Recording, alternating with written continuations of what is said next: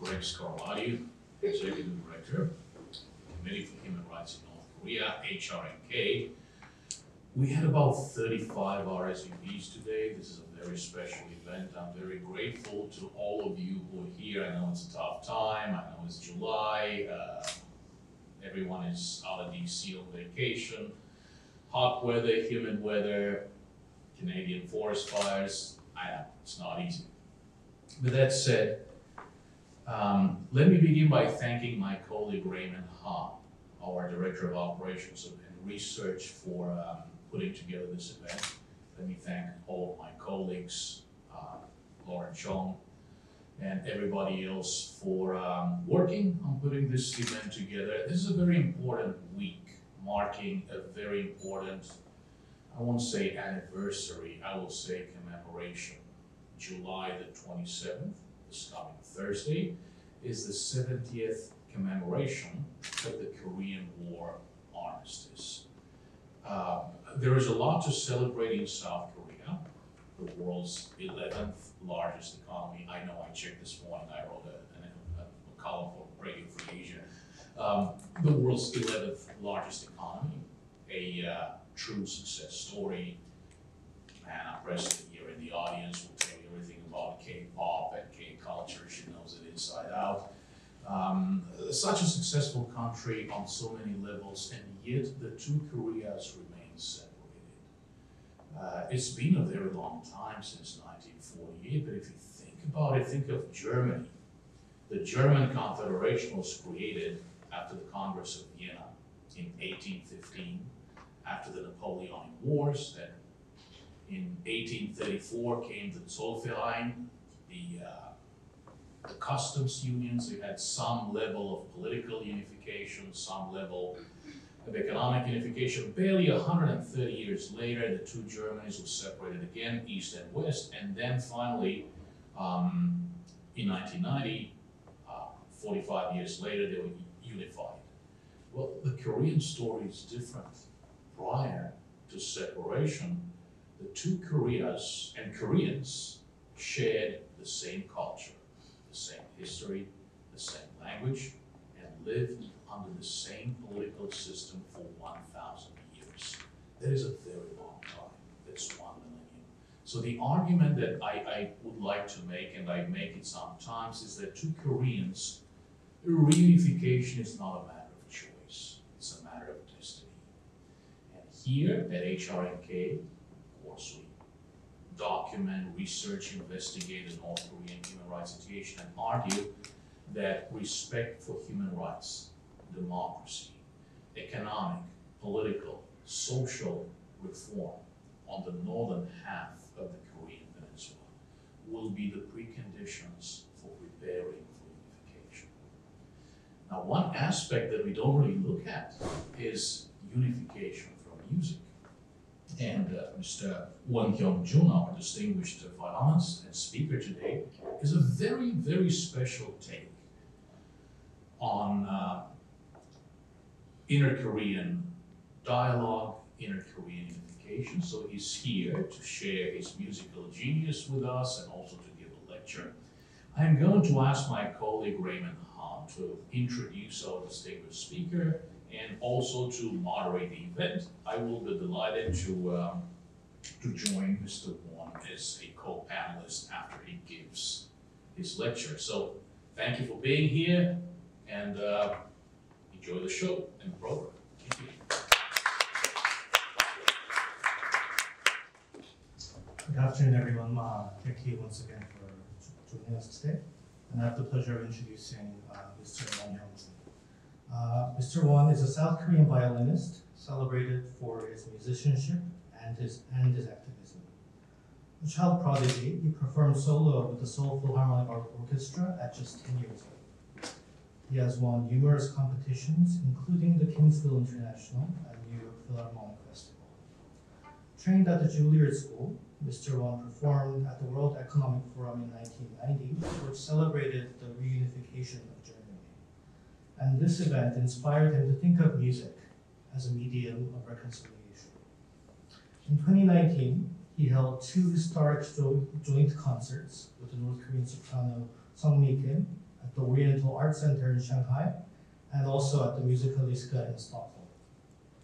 Mr. Won currently serves as the musical director of the Lindenbaum Festival Orchestra in Korea and also as the chief representative of Soundwit.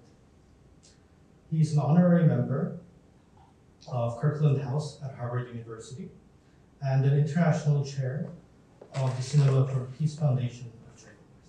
We'll be starting today's event with a short performance by Mr. Won. Please join me in welcoming him to the stage.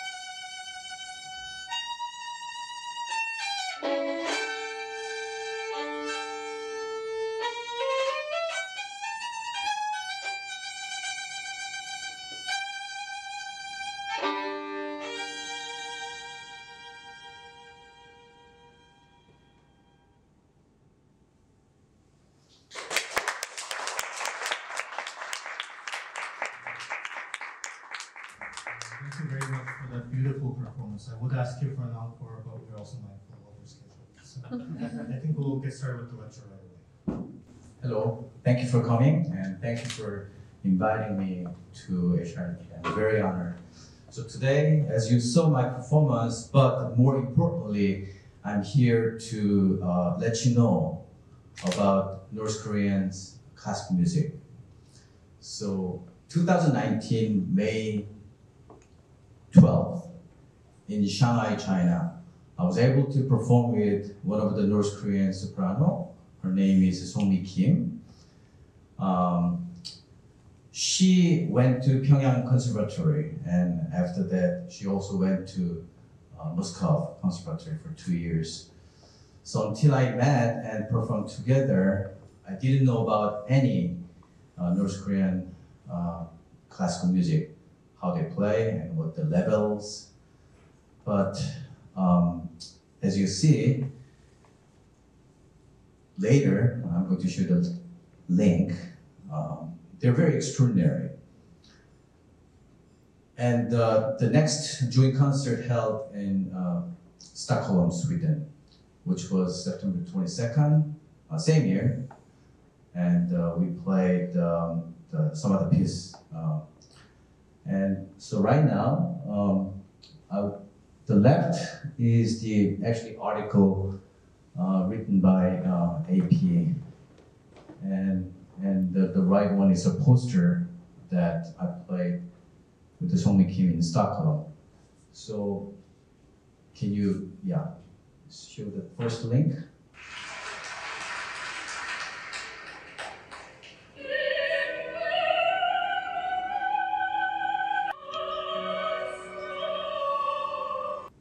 So the piece we played together with the orchestra was Dvorak. My mother taught me, the songs my mother taught me. It was especially requested by Chinese orchestra conductor Cao Peng. He's very old, and he's a legendary conductor in China. I think he's older than 95, something like that. And because it was the day just before Chinese Mother's Day, so they kind of asked us if we can play something, meaningful program. So we chose to play Dvorak, the songs my mother taught me, and then you saw her playing Arirang, and we had a rehearsal together, and majority audience was Chinese, but that was the first ever joint concert happened in my life. So if I explain just briefly, the reasons and what motivated me to do this historical joint concert, it was because my grandfather came to South Korea during the Korean War in 1950, and he stayed in South Korea. He had to, and his mother, who is my grandmother, who died, and my grandfather was never able to see her, after the war. And still, there is a tomb, my grandmother's tomb in Kaesong, which I cannot, go there to see my ancestor because it's not travel's not allowed. So I was always longing for how I can visit to see my ancestor. And I was thinking and trying to figure out, and then I was able to meet the story of Daniel Barenboim, who is conductor, and he's doing, it's called East-West Divan Orchestra, where the Palestine and Israel youth together in an orchestra, and he started that project since I think 1991. So I was very much inspired by what he was doing. If there's East and West, why not North and South? So I started this, ambitious project. And you can see our second joint concert held in Stockholm, Sweden. So this was kind of special because after our first joint concert in Shanghai, the Ministry of Foreign Affairs in Sweden, they kind of organized and they invited us. And Song Mi Kim from North Korea, she are not allowed to travel outside of North Korea, but it was thanks to the Swedish government that they gave Schengen visa, special Schengen visa to Song Mi Kim to travel to Stockholm. And it's a funny story. After the concert, there were many Korean communities. They came to see our concert, but they didn't know who the North and the South. And majority people came to me. Oh, so Mr. Won, you are from North Korea. Anyway, so this Ariana, you already saw her singing, 2 times. So we have many versions of Ariana. Like it's like we have like different versions of music. For example, classic music. We also have jazz music. We also have pop music. Folk song. Everything belongs to music, but there are some different genres. So we do have different versions of Ariana, and I also was able to learn the styles and the versions of Arianas from North Korea. And if I recall, the first time I ever encountered the existence of North Korean Ariana was when New York Philharmonic, had visited Pyongyang. It's pretty much amazing because it's written by a North Korean composer, and if you listen how beautiful it was composed and written. And after the New York Philharmonic performed, and this Ariana was able to spread out. So after that, many orchestras from South Korea, they started to perform this Ariana version. I wonder if he lived, why not Hollywood movies ever call him to write do maybe movie music, something like that. Anyway, so during New York Philharmonic visit to Pyongyang, as you see, the concertmaster was Glenn Dictorel. He's my teacher from Juilliard. I remember, he had emailed to me before his departure to Pyongyang. He wrote me, Hyung Joon, I'm so scared. I might be dead. Because it was first time ever to visit Pyongyang. But anyway, so you don't see what other activities New York Philharmonic members did after this performance, but I heard some other episodes from my teacher. He also gave some master class with the North Korean young students. It's quite interesting that some of the North Korean kids, young performers, after playing their beautiful melodies, and when person asking, so do you know Juilliard School? Do you want to learn from that school? It's very famous in America, and all they're saying is no. We do have great teachers in Pyongyang, and although they're saying that, it's because we all know that if they say, oh yes, I want to go to America to learn, and they're going to get very risk. But anyway,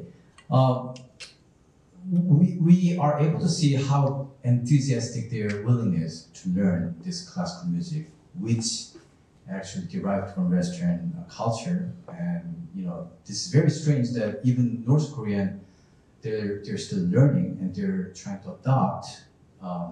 Because I know from my experience that they're inviting good teachers to North Korea, and they're trying to have good music books, and that's all because they want to learn. And I'm sure they have ears, they have hearts. So you already saw their plan, how good they are. And there's another episode. My teacher he told me that we can see how North Korean they're trying to be not second prize. I mean, they're trying to demonstrate, they're as good as New York Philharmonic members by saying that. And there was chamber music concert just before the main concert, New Philharmonic, playing this Dvorak and Arirang.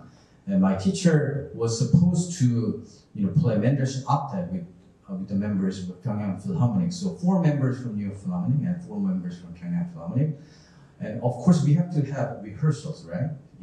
Otherwise, we can't have a good the result for the concert. So my teacher was guided by a North Korean soldier and went to a room, and he expect okay, the rehearsal. But when guy was opening the door, it was like concert hall with 1,000 people. They seated, and there was on the stage 4 empty chairs and 4 North Korean musicians already seated, and my teacher and the rest of New Philharmonic members said, we haven't had a rehearsal and we can't just perform right now. And they said, oh, we're ready to perform.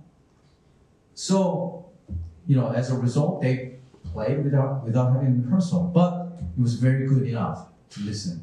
So I think this episode definitely tells, like the interview from North Korean young performers, that how they're good, how they they're prepared and they're ready to play instantly with the members of New Philharmonic. By doing that, their classical music are not as bad as New Philharmonic members. So I think that was kind of some ceremony that they're trying to fight against American by doing that. So from my personal experience of doing this, joint concert between North and South Korea, I started this in 2009, and really I had a lot of difficult times because at that time it was not a good relationship between 2 Koreas. So after many obstacles and difficulties, anyway, I was able to accomplish this joint concert in Shanghai. So I realized by doing that, how we can establish, we call trust, by doing this classical music, musical dialogue. Although it happened in Shanghai and Stockholm, I think of why not, we can promote a joint concert here, Washington DC or New York City. It could be a very good venues for having this historical movement. And this document I wanted to really show to you because whenever I say about the project and people don't believe how difficult it is to do even it's a musical dialogue.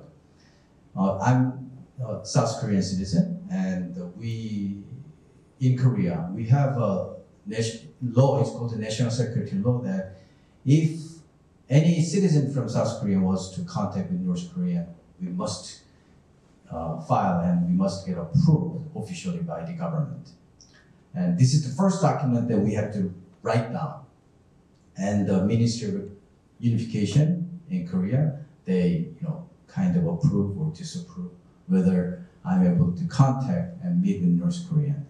So first, I still remember the first time I tried to file these documents, and of course on purpose of musical dialogue with North Korean. But I was very much surprised that the first section there's like a blanks that I have to write down the person whom I want to meet with in North Korea.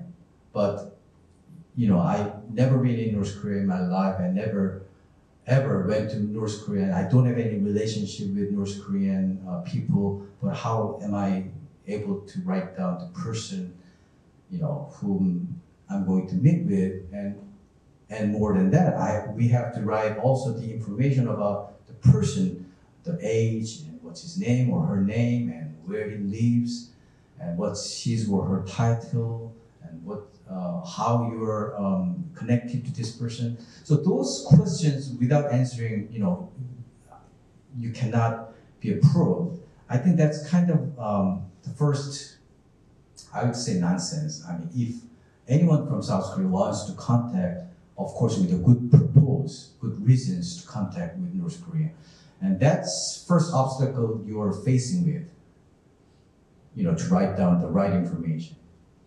And also, if, let's say I, completely writing everything, and the next thing is that the government must approve. And it's not like a one page, they're like really like this thick documents that I need to write everything, the propose and why you're doing this and your background. It's really a lot of written requirements. And of course, if South Korean government approves, then North Korean government also approves it. Like my concert with Song Mi Kim, it was possible because both governments approved that our joint concert. Even one side approves, it's possible that the other disapprove, then the joint concert will not happen. And also we have other circumstances, something like political situations. If North Korean launches missile, even two Korean governments, let's say, approve the whatever the joint concert, then probably my South Korean government, will call me, Mr. Won, North Korean, they launched missile, maybe it's kind of dangerous, you should not, make it. So we also have this kind of political obstacles as well. And I still remember the episode which happened to us just before our first Shanghai joint concert. Our concert was May 12th, and it was May 9th, I believe, North Korea, they launched the second missile, ballistic missile. And, everyone, including my family in Korea, they thought, okay, so this concert will not happen because, North Korea, they launched missile. But I think we had a kind of a trust, with Song Mi Kim and I. She said right after the first rehearsal, Mr. Won, I might get a phone call from Pyongyang. Maybe we will not able to have this joint concert. We appreciate inviting me. So if I want to say something at last word, like I said, I really hope we see a North Korean musician here in the States. I know there are some political obstacles and issues. If that happens, I think it would be very beautiful, I would say, because I can see how they want, because I personally talk to these North Korean people, and they really want to learn.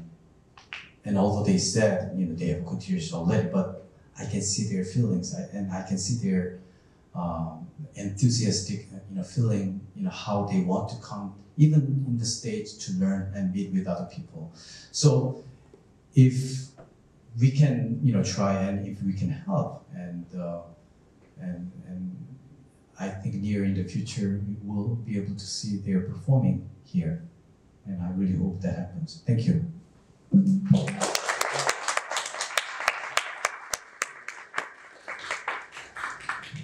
Thank everyone once again for joining us this afternoon. Please, if you haven't had a chance to have some already, we have plenty of coffee and tea and pastries right here. Please help yourselves. Thank you, Mr. Won, once again for your beautiful performance and your lecture. We'll continue to cheer you on in your efforts to use your musical talents for the reconciliation of the two Koreas. Thank you very much.